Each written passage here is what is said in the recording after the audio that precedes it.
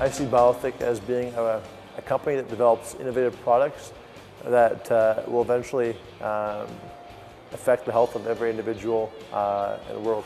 So what we're developing is a device that allows a physician to immediately diagnose you on the spot while you're there for the first time, and therefore immediately treat you right afterwards. Official operations started in about 2009.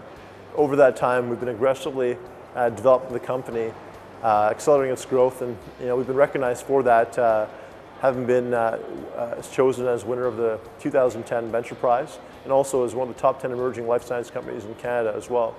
So I guess when I was younger, I was always a bit of a, I had a passion for technology. I played a lot of computer games, played a lot of video games, right? So I always enjoyed that kind of thing. But I was also a little bit mechanically inclined, so I like to take things apart, put things together. While in engineering, I decided to go computer electrical engineering. Our supervisors for my grad school actually had an entrepreneurial streak in him, and he encouraged his students, myself and his other students, to actually pursue this as well. And it was him that actually introduced us to Tech Edmonton. Tech Edmonton was the first entity that told us that I could take my idea and actually commercialize it. So I now knew that I could take my ideas and actually make something happen with them instead of actually going and just working for someone else.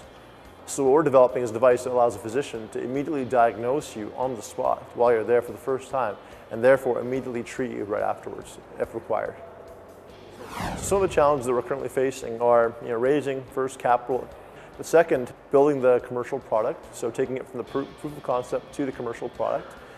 From there, taking the product through regulatory approval, so that's generally about a 3 to 9 month period of time.